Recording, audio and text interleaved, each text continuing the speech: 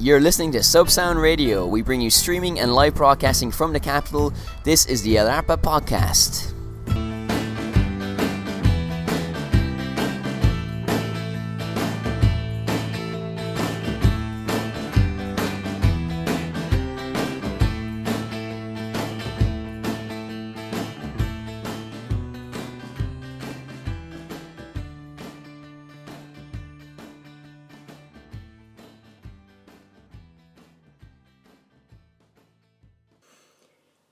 Welcome one and all to the Alarpa Podcast. Joining me in the studio is Maria. How are you doing? Very well, thank you. On the sofa, but not in a Harvey Weinstein context. This is a clean, family-oriented Christian podcast. So, how have you been since the last one? Very well. Yeah, we've done a lot of things. We've been to the park, the arcade, the park again. Mm-hmm. And we've also been making pancakes. We're trying anyway. Exactly, for Shrove Monday, which is what we comes around every 6 months, right? Yeah. Before Christmas and after Christmas, before Easter, after Easter, for all your And Pentecost Halloween. and Halloween, yeah. So we are going to keep this cheap and cheerful, short and snappy. For today's podcast, we're going to be talking about the words of poetry and a story competition that little Maria has entered with her 310 words of pure goldenly goodness. So join us for the obligatory, mandatory, and the sure thing that is part 2.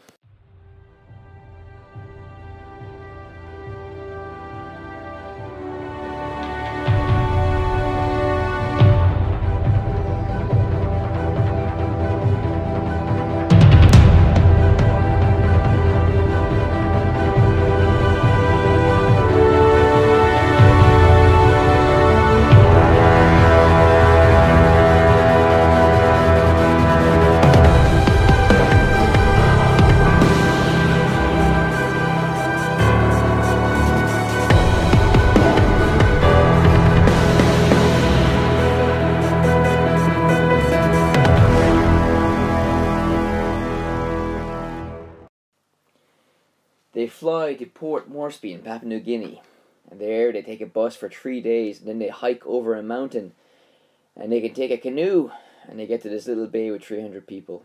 It's the stuff of Indiana Jones, but rather than seeking out a treasure hidden in the jungle, the aim of this journey is to collect voices.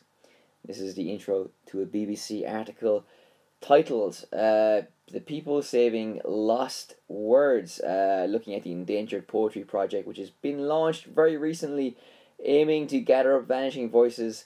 And basically the journalist Fiona MacDonald, who's writing for the BBC, takes a look at the people behind this project and who are working very hard to keep dying languages very much alive, no? And also not just alive, but actually keep them active, write poetry in them, and use it as a tool to shift perspectives, almost as an act of resistance as well, and all these glorious things. So we have been looking at this together. Basically, some of the poems are, well, I'll read one poem, which is Choking Smoke by Nineb Lamassu, which has been translated from Assyrian.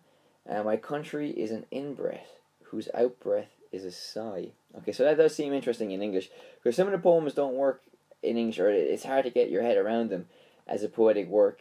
There's another one translated from my Gaelic, which is Another Heatwave by Garrod MacLachlan. Suddenly a cloud descended across a black mountain. There were 2 swallows and a gull, sketching and scribbling in the grey sky. Which, okay, we'll start as this as our base. It's actually a nice poem, no? I mean, it's actually a really interesting image of how these kind of like animals which are black against the morning sky or the horizon are moving like an artist's hands feverishly across the canvas of the sky, you know? And I think it's really interesting because very often I think it's a stock phrase or an idea, a go-to idea. Well, this is God's creation and is already done, but to be actually a witness to it opens up so many different doors of possibility and perspective, which I find very stimulating.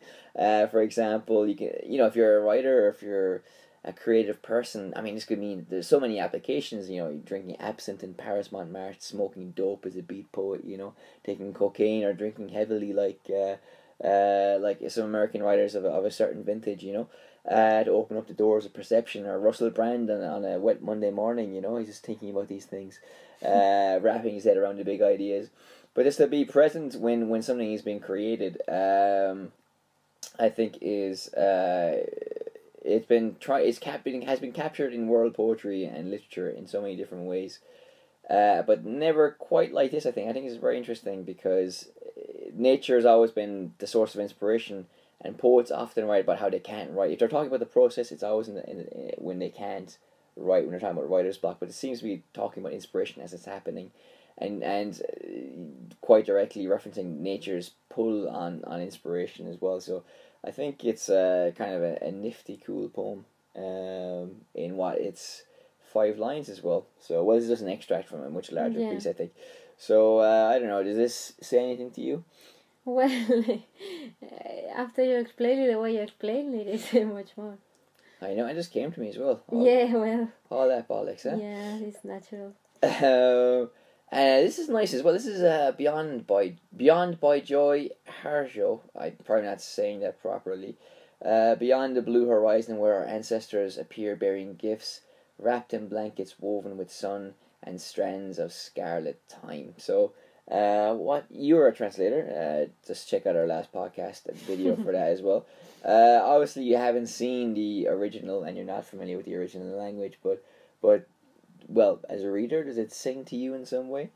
Yes, I think it's quite nice that the the culture comes through. It's talking about ancestors that normally don't feature so much, maybe in like Western languages, but they do more so in, well, for example, in African culture. And Native American, which is where this poem comes from. Native American, yeah. Well, like with sun and strands of scarlet time, it's just a nice way of describing it. It's a line that really works. Yeah. And I don't know, maybe this was, this reminds me of Homer as well, the rosy fingered dawn. So like this these very nice ways of evoking red and how it can be used to describe kind of time and light and different concepts like this.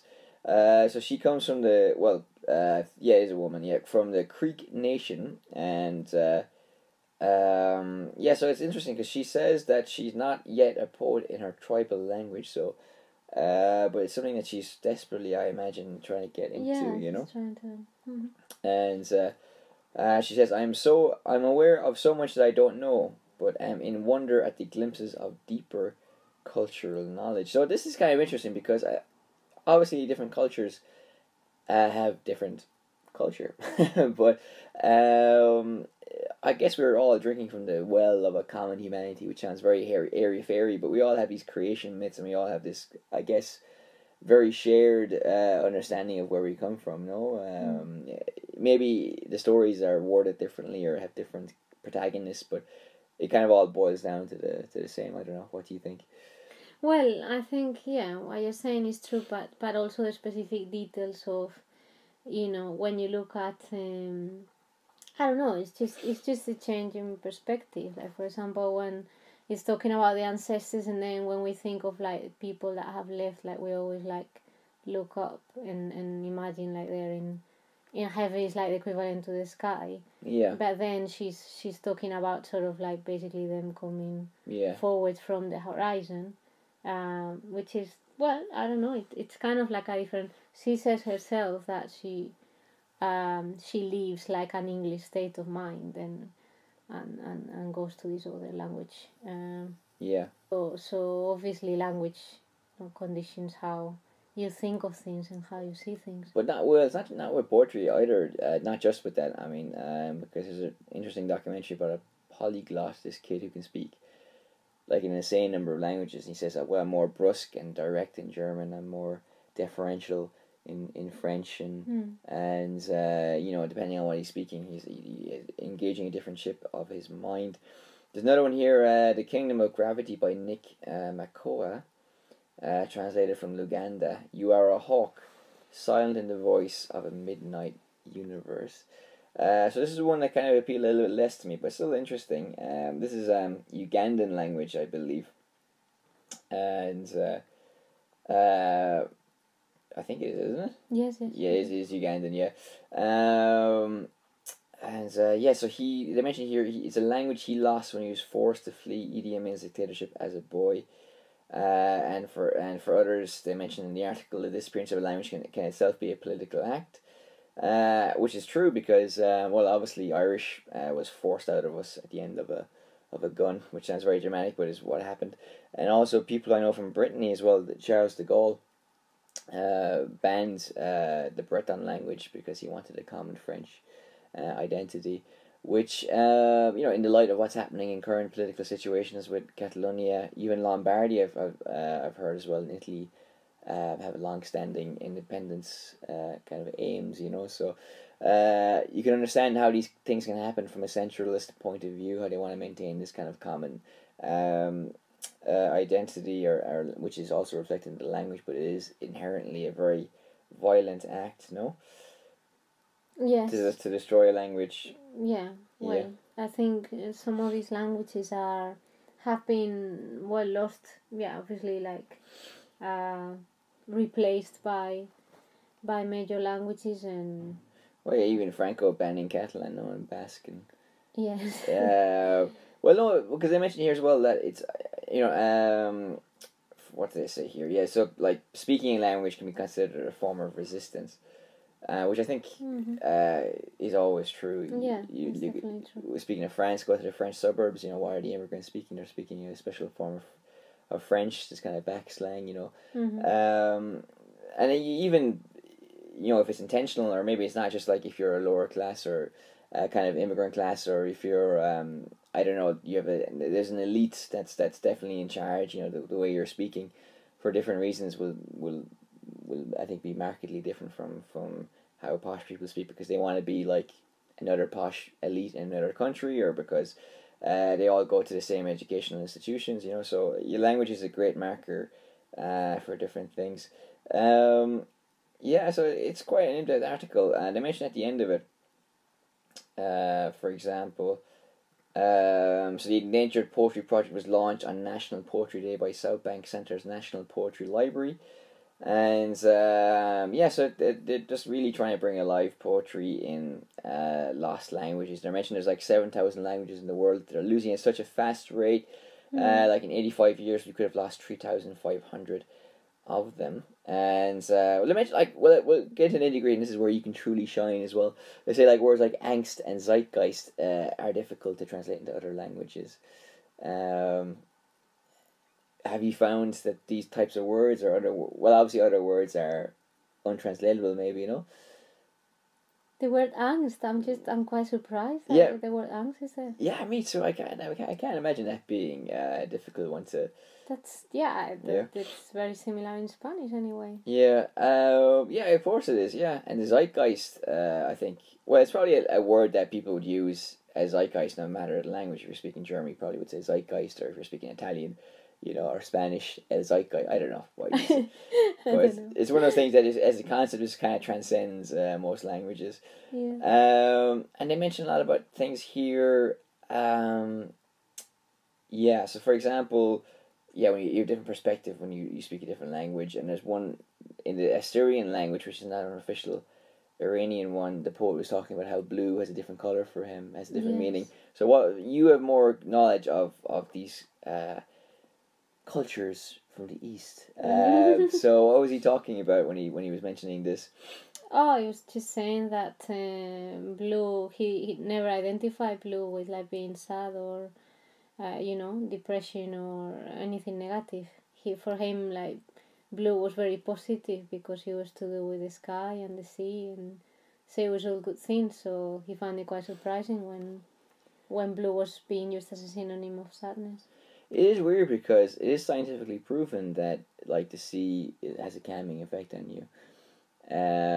So something that is intrinsically human across all cultures, I imagine. But when it's expressed linguistically, it's taken on a different meaning. But yet, do you know where it comes from in English? I think it's from Eeyore, the donkey from Winnie the Pooh, because he was blue. Was it blue or purple? Yeah, exactly. He didn't know. That's what fucking depressed him. And true fact, by the way. Yeah. Fake news. But what was also weird is like from like Muslim culture, Islamic culture, green, for example, is considered a lucky color. Mm-hmm. But that is also true in Western civilization because you have green bays on pool tables, and in casinos you have green everywhere as well. So like green is a lucky color in our culture as well. So yeah, I don't know. Okay, well, of course the shamrock, the treble, yeah, for example, and I don't know. Is there anything else that strikes you from this? Well, actually, they mentioned as well. Okay, but how you can trace kind of the inspiration of different languages. You know, one language I think from the Alps is focused very heavily on mountains, while Gaelic is kind of more musical. So there's very little difference between song and poetry as an art form. So are you surprised by how poetry in different languages is kind of influenced by very particular things? No, I'm not surprised about that, but I like the cultural concepts that come through, because a lot of the things is like, that was the other thing I wanted to mention about the article, that it says something like, you know, when you say, oh, this is a common concept across languages, how many languages are you talking about? Like, is 20 languages representative of the languages of the world? And well, probably it isn't, because there are thousands of languages. Exactly. So that's very interesting. I think it's about putting everything into perspective. Mm-hmm. How representative the concepts that you use are, and how for other people it can be completely different. And I think it's quite enriching when you read poetry in some of these like languages um, that use concepts that might seem strange to us, but then, you know, they sort of open new ways of developing metaphors and just new ways of looking at things.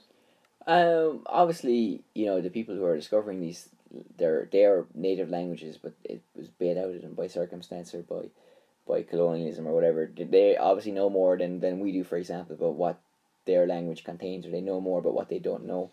But for example, the idea that blue has a different meaning in Islamic culture and Iran, for example, is interesting. But how different do you think it makes their poetry? Like, I don't know what Iranian poetry is like, or its wider kind of culture in terms of color and metaphor and symbols. But do you think it makes a substantial difference to how they see poetry and how they write poetry? Because like we've looked at Arabic poetry before, we've looked at Chinese, like Japanese haikus and stuff like that, and okay, maybe the form is different, but again, it's kind of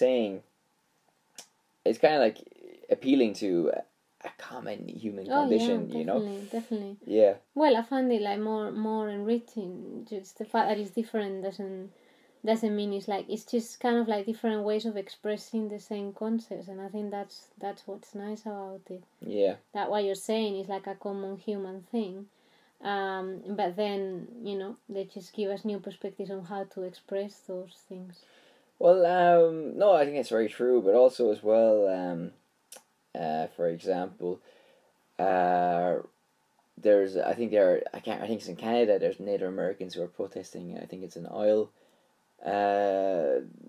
rig or some environmentally destructive construction, and they don't call it protest. They see it as preservation, and I don't know if it's because they've keyed into a concept that's based on just another way of looking at it, which can happen with different groups of different people. They just see something thinking outside the box, or is it maybe a direct trend?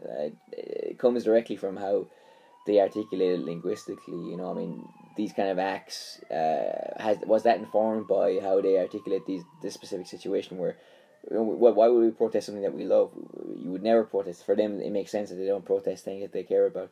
For them, it's a way of preserving something that they love, and because maybe of their language or because it's a tribal structure, I don't know, they have a deeper maybe connection to the previous generations, and they see their work as continue on. You know, their job is to continue on what the previous generations kept safe. You know, so I don't know. I mean, these are all questions I don't know the answer to. But is it because they're doing like for us, we protest signs, marching, whistles, anger, clenched fists, you know, but because of their different tack, is that because of their historical awareness, or because of linguistically they articulate and frame things differently? I don't know. I don't know. Yeah, It's a very big question. Yeah. I think the important thing is like to keep the question going and to look at it from the many perspectives that these languages can offer, and I think that's the reason why projects like this are so important. To find those answers, no? Mm-hmm. Well, the last thing we'll say is that they mentioned there's a PhD students of around 25 with a digital camera,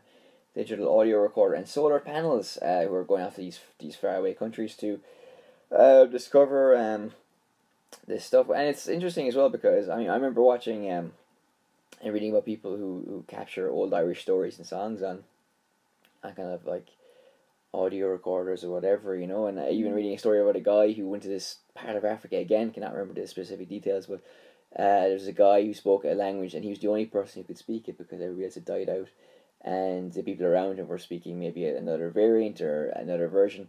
And he said, okay, I'll come back a week later, a month later, maybe a year later, because I can't do it now, but I'm definitely coming back. And when he came back, the guy had died a week before his arrival. So I mean, not only was it a loss, which, you know, significantly is a personal loss of a person, but also, you know, a complete different language or a complete language that's been lost to the other.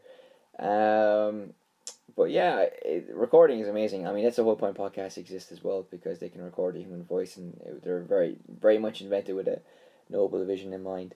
Ray Mears, if you ever follow his show, he played recordings of to a tribe of their ancestors from like 100 years ago, and they could still recognize the songs and the words and everything. So, the human voice is pretty powerful. That's a Larry David reference. Anyway, so anything before we finish part 2? No, I think check out the project and try to read poetry in different languages. And thanks to the BBC for sponsoring this podcast. Yes.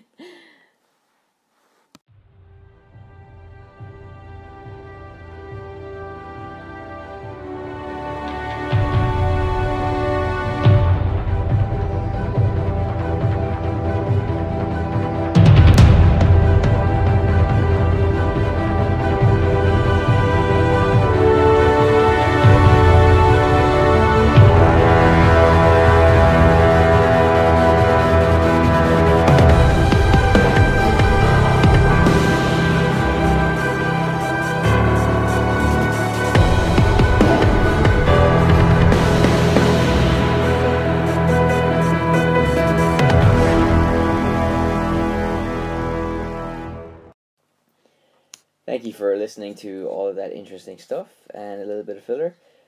Please join us for next episode, which will be presumably next week. Be safe, be good, be happy. This is me saying bye-bye. And me saying bye. Ciao. You're listening to Subsound Radio. We bring you streaming and live broadcasting from the capital. This is the El Arpa Podcast.